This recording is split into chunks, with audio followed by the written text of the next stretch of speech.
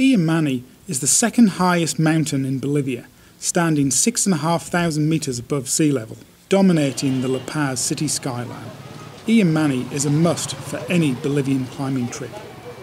The first recorded ascent was in 1898 by British climber William Conway. However, they did find a rope of indigenous origins above 6,000 metres. It is highly possible that the local Aymara people may have summited earlier. So we're in the little town of Pinaya. Our ambitious plan was a rapid 2-day assault, leaving La Paz by taxi at dawn, hoping to make high camp by sunset. We'd summit the following morning and descend 2,600 metres back to Pinaya. So, not entirely sure where we're going, but there is Illimani, so we're just going to head off somewhere in that direction. We picked the right trail for all of 20 metres, but then incorrectly followed the creek. It took us 2 hours to reach base camp at Puente Roto, rather than 1.5. We were surprised to find no one else here. We have the mountain entirely to ourselves. After a 20-minute rest, we started the long 1,000-metre climb up towards high camp. Well, after leaving base camp, we've managed to find a track with blue arrows. It's well trodden, and it's going to lead up onto the ridge now that will take us up to high camp at Nido de Condores. The views progressively improved with height. The temperature dropped significantly in the late afternoon, and high camp couldn't come soon enough. At each slight crest we hoped to find a flat spot, but it never seemed to come. Well, I'm not entirely sure if this is Nido de Condores, but it's good enough for us. It's 6 o'clock, an hour of daylight left, so we'll set up our tent here. High camp is at Nido de Condores, the condor's nest. It commands a breathtaking position with sensational views up to the summit as well as back across the La Paz and the Altiplano.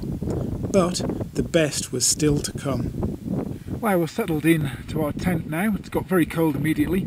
We're now starting to melt snow for dinner. And there is La Paz from Nido de Condores. It's incredible.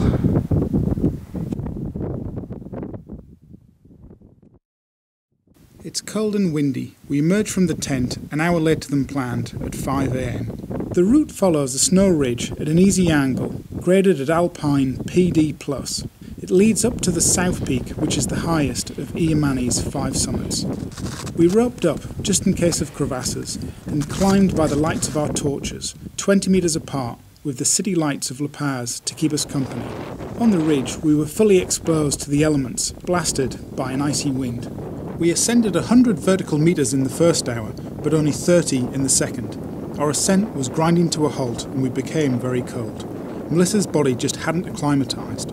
Our only option was to descend to the shelter of the tent, and I then continued the ascent solo. It's a pretty good track to follow, and now that I'm going up solo, I'm pretty happy that all the crevasses are quite open, and the steepest section looks like the track might zigzag up. Well, I'm on the steep section now, and there's some beautiful steps leading up.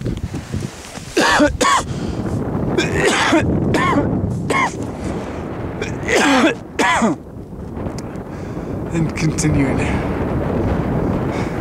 I made quick progress up the ridge, which joins into the west face of the mountain, where the angle steepens to the crux of the ascent with a 55-degree snow slope. My body is well acclimatised, and I ascend at more than 300 vertical metres an hour. Well, here we am now on top of the summit ridge after negotiating a couple of seracs, and this is what remains up to the summit. I'll turn around and show Pico Node of Illimani.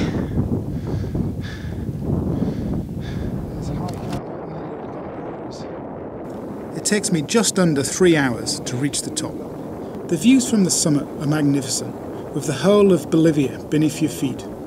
I took a few photos and tried to absorb the moment into my being, but was conscious of Melissa alone at high camp, so started my descent after only 3 minutes on the summit. Illimani is a beautiful mountain and a nice climb. The views from high camp and the summit are magnificent.